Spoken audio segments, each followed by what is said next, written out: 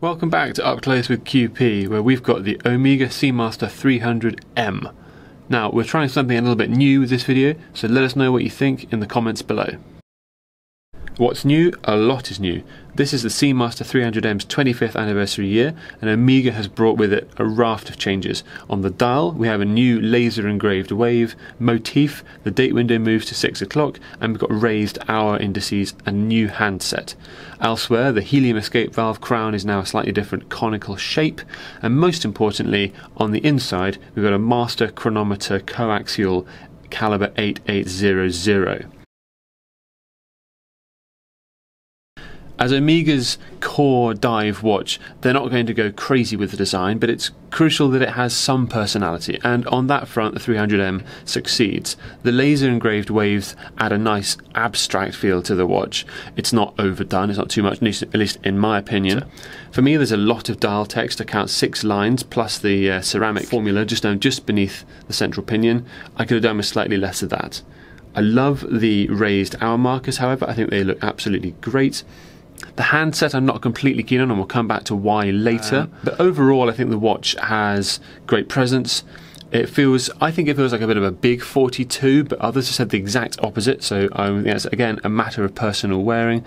The brushed and polished textures on the case could, for me, be more distinct, but there is an excellent build quality to the whole thing. Omega's move to replace all its old calibers with master chronometer certified ones continues, and now the Seamaster 300M gets caliber 8800. That's a 3.5 Hz automatic movement with 55 hours of power reserve. You've got hours, minutes, seconds and date, nothing more than that. And while there are some, and I have been among that number, who will occasionally tell you that a sapphire caseback on a dive watch is fundamentally flawed, if it has to be there, it should be showing a movement like this, because this is a well-decorated yet not overdone, thoroughly modern-looking movement. And when you own this watch, you're looking at that, you think, yeah, I'm pleased with what I'm seeing. So if you're going to have one, this is how you do it. And of course, a master chronometer, for those of you who don't know, it means it is valid to -0 plus 5 seconds a day and resistant to magnetism up to 15,000 Gauss, among many other attributes. Those are the key ones. It's been a really easy watch to get used to wearing, and that's exactly what you'd expect. It's come to me on a black rubber strap, and I do feel that fundamentally the Seamaster is a bracelet watch. But I can't knock this, it's been incredibly comfortable.